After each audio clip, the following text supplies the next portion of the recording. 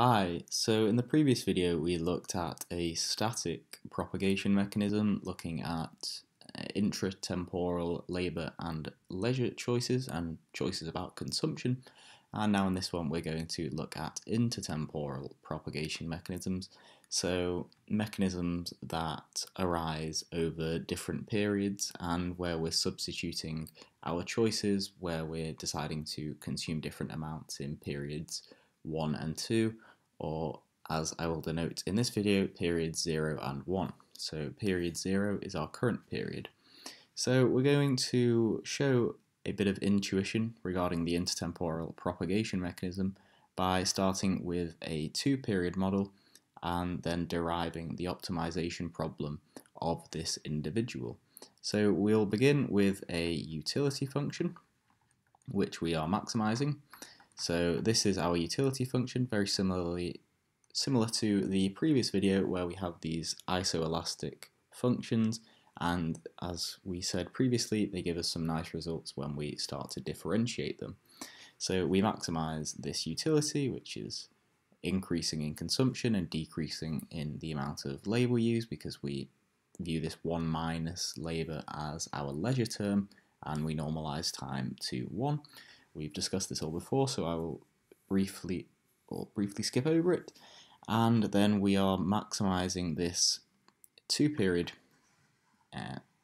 utility function, where we have some sort of discount factor beta, and our functions are the same for period 0 and period 1. So this is period 1, and this is period 0, and we're discounting at some time discount factor beta. And then we maximize these subject to our budget constraints, or BCs. And so we have our period 0 budget constraint, and then our period 1 budget constraint. This isn't new, we derived intertemporal budget constraints using something similar to this.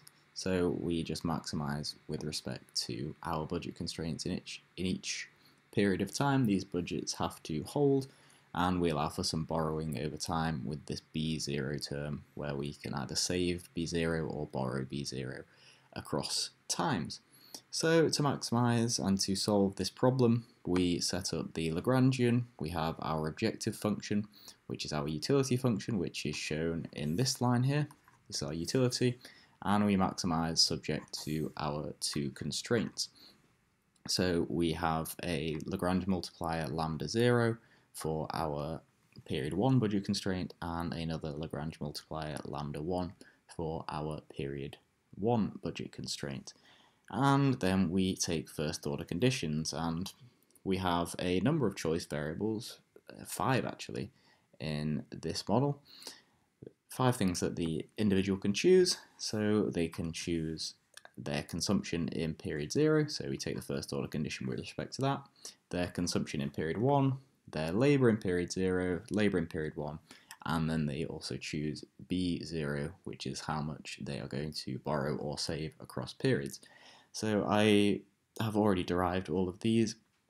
There's not too much I want to cover based on these equations, but we basically differentiate with respect to our 5 choice variables and then set them equal to 0, and then I've rearranged each of them to give something that we can then use in our when we start to solve these simultaneously, and just mark them equations 1 through 5. So I won't comment on these too much, but these are the outcomes we get out. I won't even draw a box around all of them, but yeah, so those are our 5 first order conditions, and yeah, as I said, with respect to labour in period 1 and our borrowing or saving.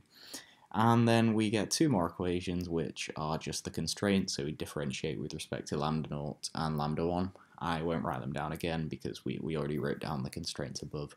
We just get those solutions out of the equation. So, as we always do when we're solving a Lagrangian, we then substitute some equations into each other, and we are going to look to derive some results from these equations to then get some intuition out of this and how we get our propagation mechanisms out. So the first equations I use together are equations 1, 2, and 5 that we just saw, And if you were to do this working yourself, you could get out these results.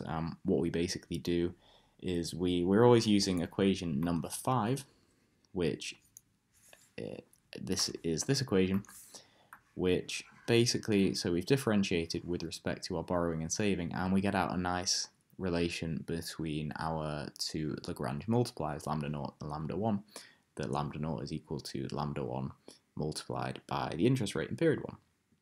So we always use this when we're substituting things together, because if you notice in our equations 1 and 2, well, we have got a lambda naught and a lambda 1 here. So we need to basically just get it such that both of these equations have the same lambda in terms of or in their equation, and then we can just substitute into each other to solve simultaneously for some result. So we do that, we substitute them into each other, and we get out this result, which is C1 over C0 is equal to this function of the discount rate, the interest rate, and our sigma, which is our sort of constant in our isoelastic utility functions. And so we get out this result, which is actually the Euler equation. And so we've strategically chosen which equations we substitute into each other, so that we have period 1 consumption and period 2 consumption, and then we get an intertemporal relationship between consumption over time, and this is what our Euler equation says. So this equation says that changes in the future interest rate, which is R1, if we change R1, then, and this will arise because of an expected productivity shock, so it will come from, for example, increasing our A parameter in period 1, or we might denote this as Z parameter, but our productivity parameter, we have a shock in the future period, and this will change our decision to save and invest. So, for example, if we were to, I've actually written this down here. So if we were to increase our R, or here more accurately R1, then this would decrease our consumption in period 0, or it will decrease consumption today. Why is this a substitution effect? Well, so we're increasing the interest rate, which means we incentivize our saving, because we have got a higher interest rate, so if we save today, we earn more for our savings, and the converse of this is that if we were borrowing, it would be more expensive to borrow, so we're going to decrease our borrowing. Either way, an increase in saving today is going to reduce our consumption today. So this is our substitution effect, that a change in the interest rate is effectively increasing the price of consuming today. However, we also have an income effect that is somewhat shown in this equation, or that we can illustrate here. So let's consider that we have an increase in R1, and let's imagine we are a saver. So we are initially a saver, and we have an increase in the interest rate. This is going to increase our income, because all the units that we're saving, we are earning higher interest on them, so this increases our income, and so we're going to increase our consumption. I'll just put that cons, and I've done a video on intertemporal macroeconomics before, saying for savers, if we increase the interest rate, they're going to increase their consumption. However, this is not always a positive income effect, because imagine we increase R1, but we are a borrower, and it's not rocket science to realize if we're borrowing and we increase the interest rate, it's going to become more expensive for us to borrow. So we are effectively reducing our present value of income, because we have to pay more in interest, and that's money we can't spend on consumption. So we are then reducing our interest, or our income even, and this will reduce our consumption. So we have a substitution and an income effect that is shown in this Euler equation. So if we increase the interest rate for a saver, they are going to reduce their consumption due to the substitution effect, but they're going to increase their consumption due to the income effect. So it's unclear what the actual overall effect on consumption is going to be of changing our interest rate. However, if we are a borrower, Well, the substitution effect is going to reduce consumption, and the income effect is also going to reduce consumption. So for a borrower, the increase in interest rate is going to unambiguously decrease our consumption in period 1. So that is the effects of changing the interest rate given by the Euler equation.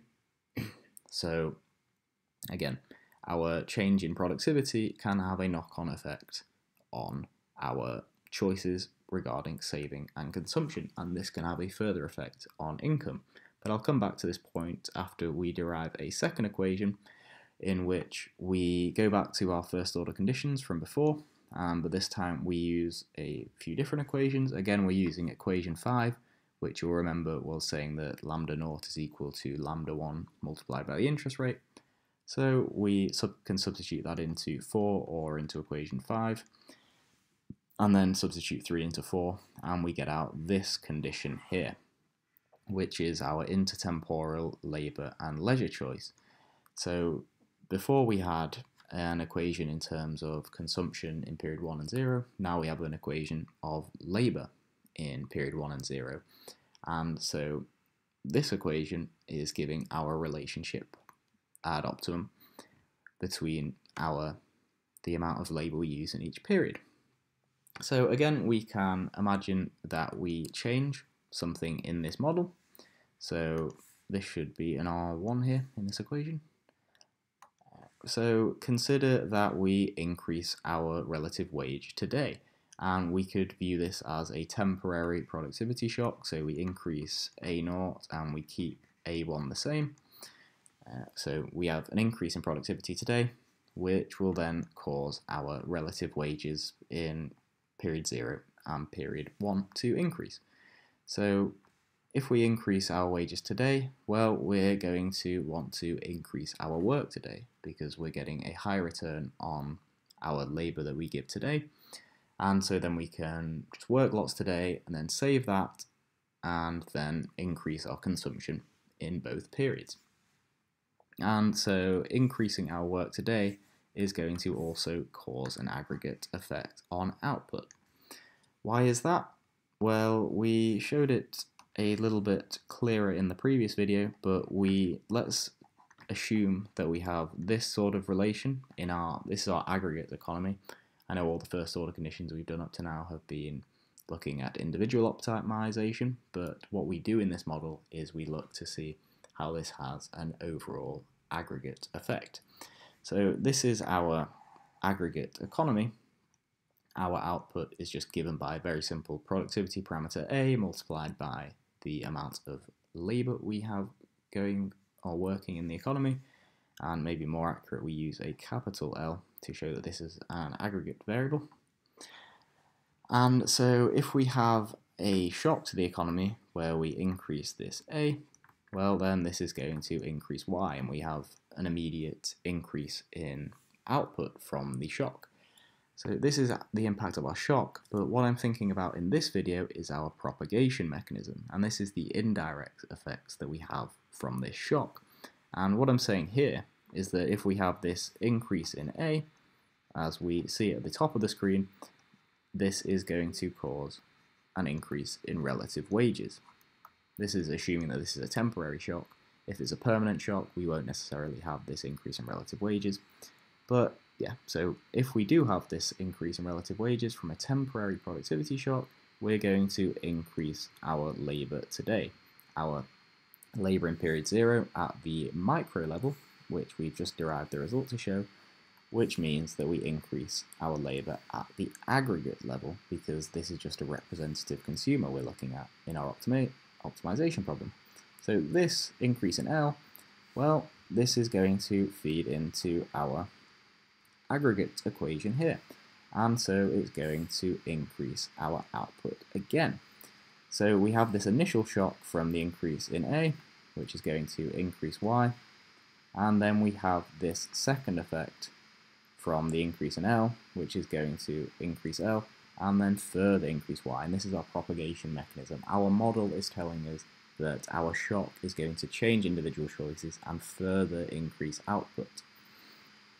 And so this equation we have here, also shows us another possible effect where if we increase the interest rate in period 1, and this will come from an increase in our productivity parameter A1, then this will increase, again, our work today, and it will increase our output. So this is another propagation mechanism we have, where if we increase our interest rate for whatever reason, usually coming from a shock to productivity, this will increase our amount of labour we offer, and then further increase the output more than our initial shock predicts. So this is a propagation mechanism. So if we go back to this Euler equation, again, what we were deriving before was saying that these effects were going to change our saving and consumption patterns. Well, if we say, for example, decide to consume more today because of the Euler equation, then that's going to boost our output, and if we decide to save as a result of it, this is going to depress our output today because we're saving it. However, saving can mean investment, and this can mean an increased investment in the capital stock, and so we can boost our future income by increasing saving today, but that is going to be a topic for another video. But so the general idea that I was trying to get across in this video is that our shocks may be amplified by our individual household decisions to work and invest. So work, which was this example here, this is how our work propagation mechanism works, and we discussed a static labour decision in the previous video, and as I've just touched on now, we can also have, through the Euler equation, a decision to invest. So if we decide to save more because of a shock, well, this is going to mean that we increase our capital stock in the future, and so we can increase future growth through this. So that's our intertemporal propagation mechanism. That will just about wrap up this video. Make sure to like this video if it was at all useful. That's meant to be a thumbs up. Make sure to check out the playlist for future videos, and we will be continuing in the line of real business cycle models in the next video, and do subscribe for plenty more future videos.